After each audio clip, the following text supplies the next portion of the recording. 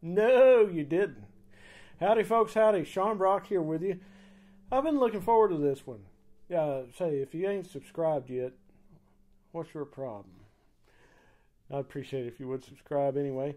I have a lot of good guitars come through, and this is the kind of stuff that I really like to do, even if I'm not all that good at it, is to play stuff from up-and-coming builders or builders who have already been around the block several times, the independent builders, close, near, and dear to my heart.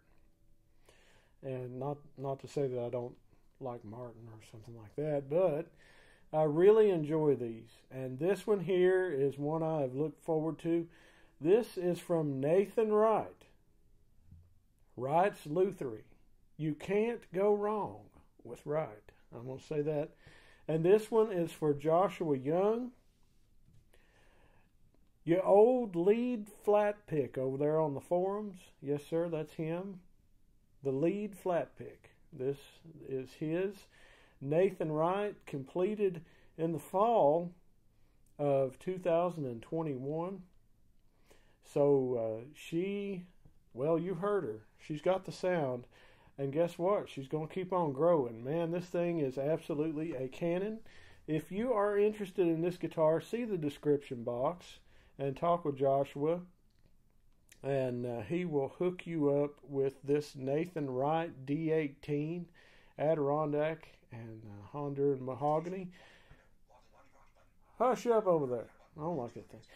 Let's take a listen to this thing. This is a wonderful, wonderful instrument, and I've talked about Nathan a couple of times on the channel because we have had a few guitars that Nathan had set up or done various repairs and things on. Excellent luthier, and this is the first one of his builds that we've had on, and man, is it tasty. Let's check her out. A little bit of this, that, and the other.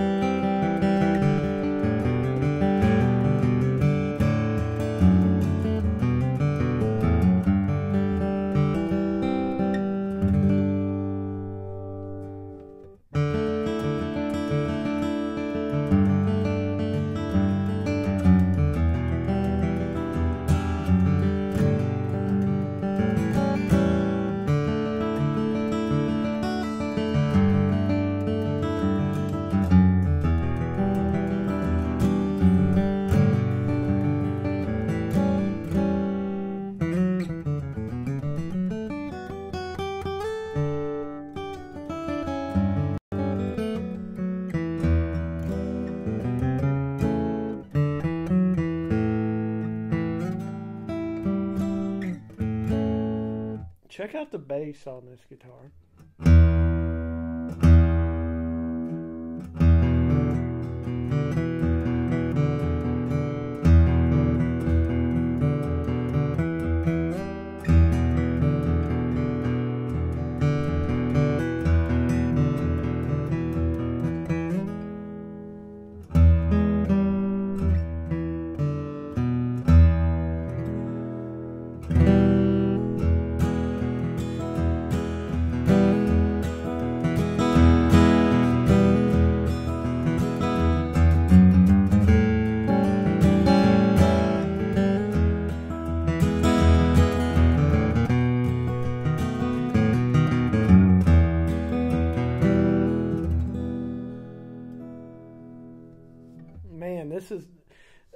there's such good bass response.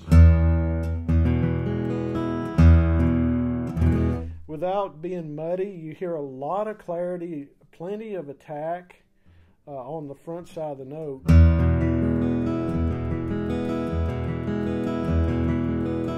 I told Joshua, I said, this reminds me in some ways of Jim Merrill's work. It's not an overly, it's right there in the middle. It's not an overly heavy guitar. It's not an overly light guitar. It errs on the side of light. If you're comparing it to something like a Collings or something like that. But it's not as light as some of the things like a Merrill or something like that.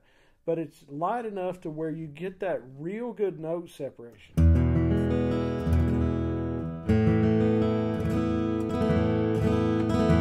You hear every single note. They don't just go and run together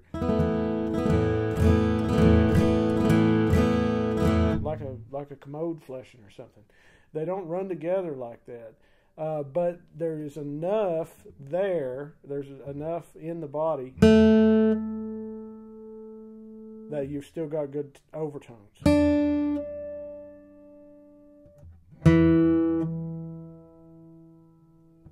Real good. So it walks that real nice line of having really good note separation, but not being so dry that you hit a note and it goes boom.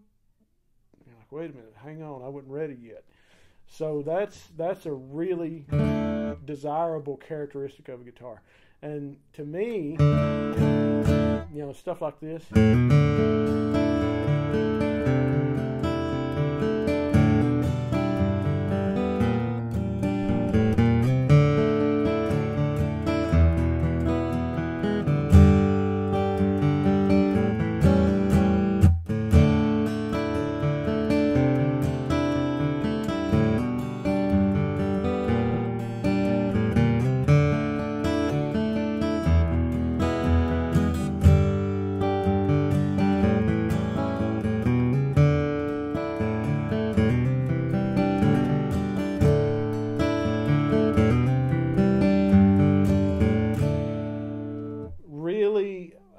Fantastic recording guitar.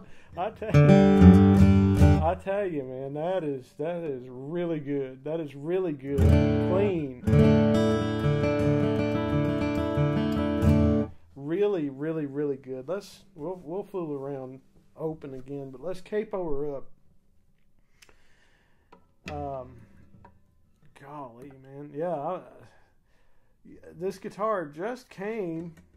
And I gave it some time to acclimate and got it out and tuned it up and played a little bit. And, man, all it has done is just really get better. Key of A.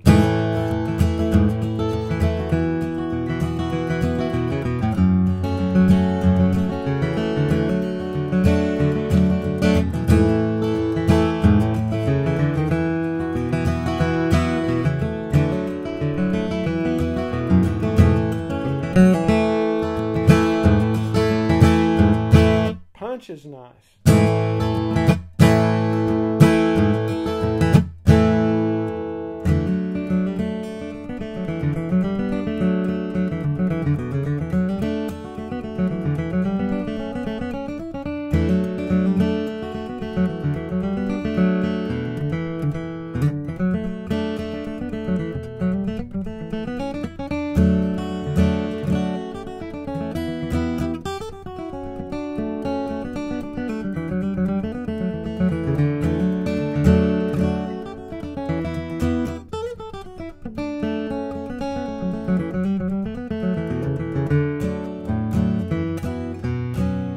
Mistakes are free, by the way.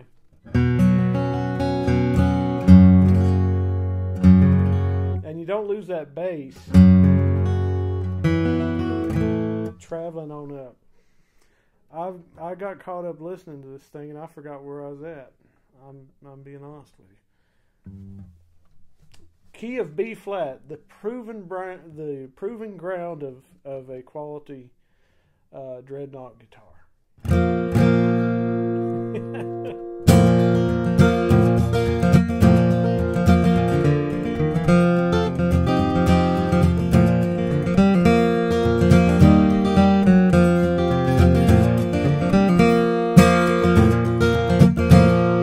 So notice there, like when I do that going to the 4 chord,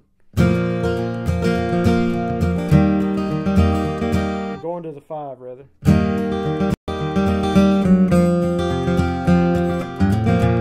All those little runs, you don't have to. I know that you have played guitars as a rhythm player. You have played guitars that you pick up, and when you get ready to do a run, a G run or a walk up into a chord, you have to, it kind of messes with you because you have to go between 2 different sectors of force in your right hand to get those runs to come out, because you're playing rhythm and then you go to make a run and you're like, whoa, wait, what happened there? I couldn't hear my run, you know. That annoys me. That bothers me. And this guitar, you can make that stuff and you don't have to alter your right hand picking technique or your pressure.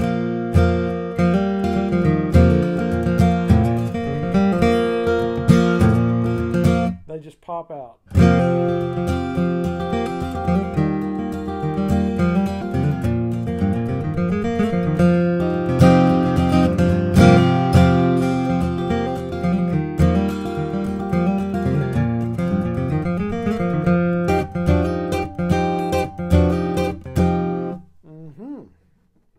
Well, if it does good in B flat, it does good everywhere. I mean, just go ahead and get the checkbook out. But we'll just keep on going. I mean, that's what we're supposed to do. Key of B.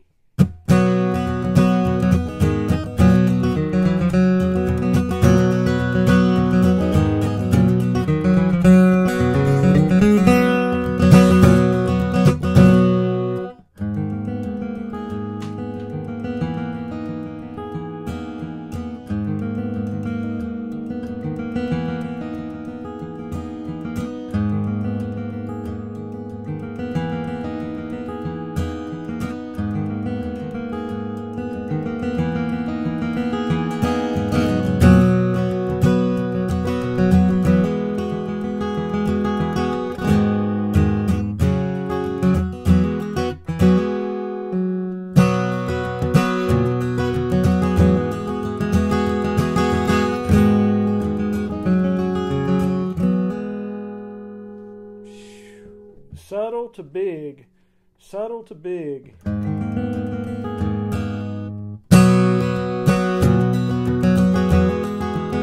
And with nothing at all. I mean, you're in control.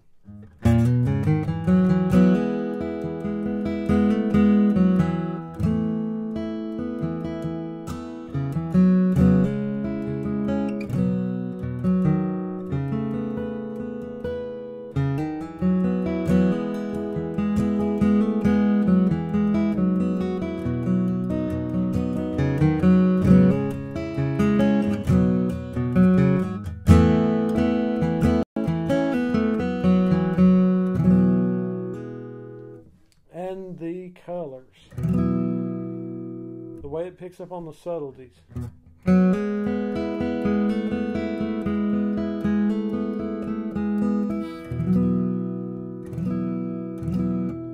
Just a real nice.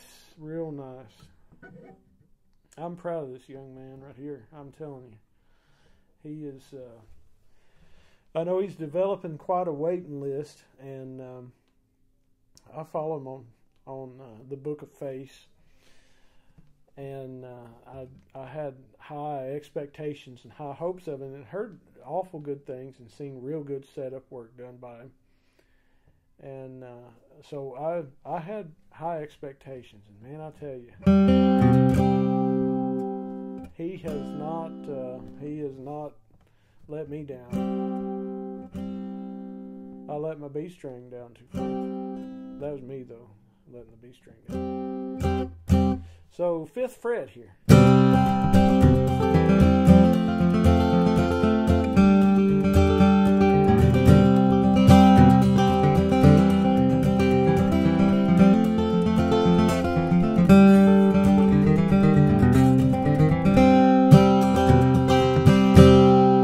Really nice.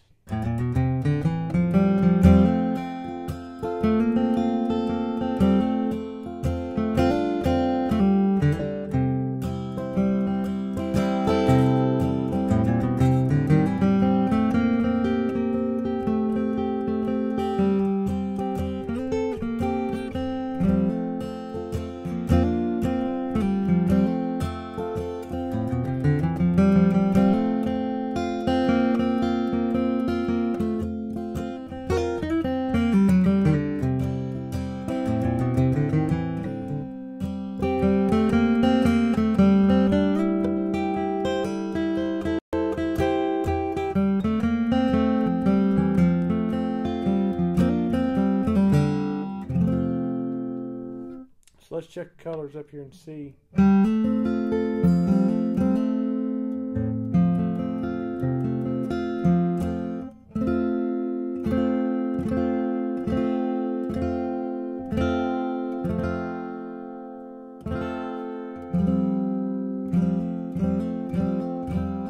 Real nice. Real nice. It's hard to get that out of a newer build. It is. It's a lot of times that has to come with some age of the instrument. And like I say, this is, it's got a few months on it now, but this instrument's not even a year old yet, and it's just got it. It's got it right there.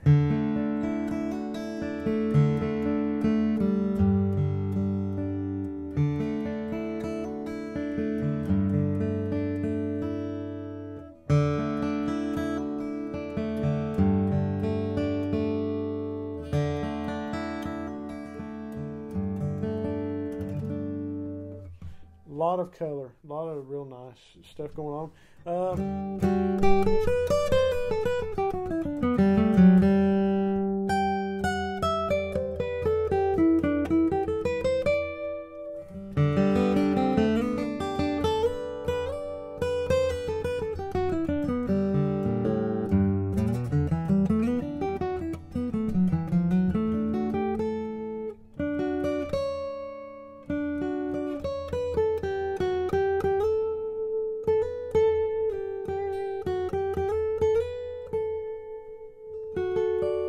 You can get nice lyrical trebles, but they're not so mushed up that they don't stick out. That's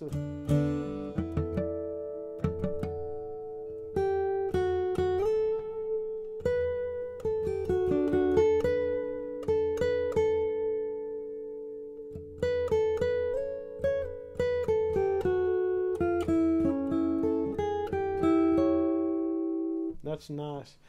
Okay, well, let me tell you what I know. Nathan Wright, 2021, sold by the lead flat pick, Joshua Young. Very nice burst on this, I think. I like that. I dig it. I dig it very much.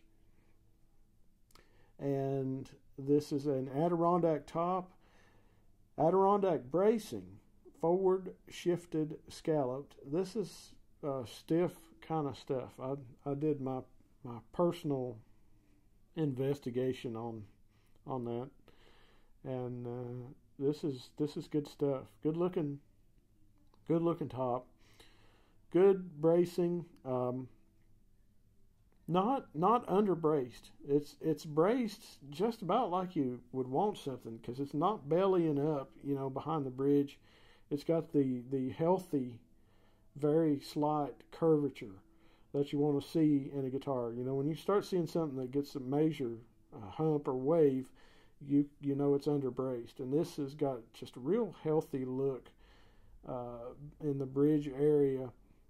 But when you look on the inside, the bracing is so clean, the craftsmanship is so clean, and it's not over braced. So I'll say that for you. Long saddle, bone saddle, long saddle. Ebony bridge, of course. What we believe is antique acoustics bridge pins in this. Non-slotted, of course. Solid pin. Here's some mahogany, Honduran. Real good, real nice. Nice stuff. Nice stuff there from Nathan Wright. Here's the treble side, and the K&K installed. K&K pickup installed there.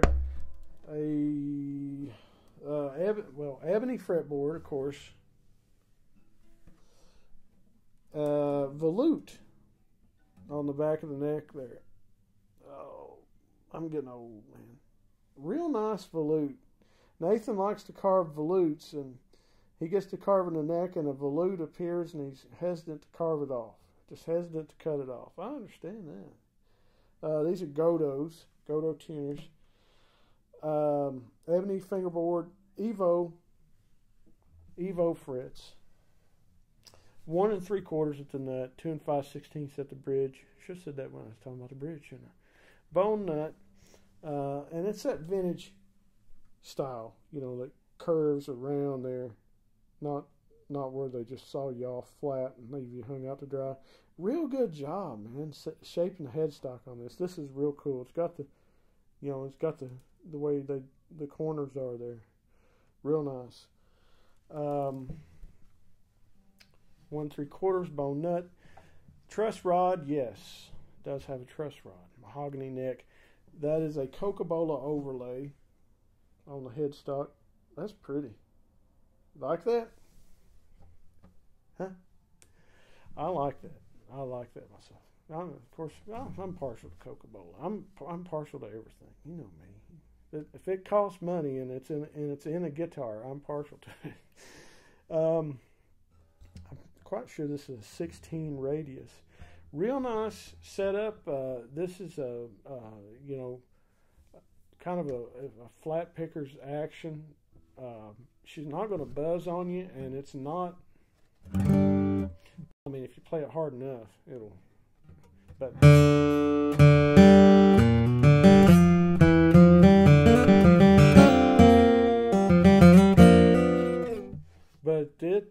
it's the way I like my stuff, where you have to really dig in. You have to dig in to get it to buzz.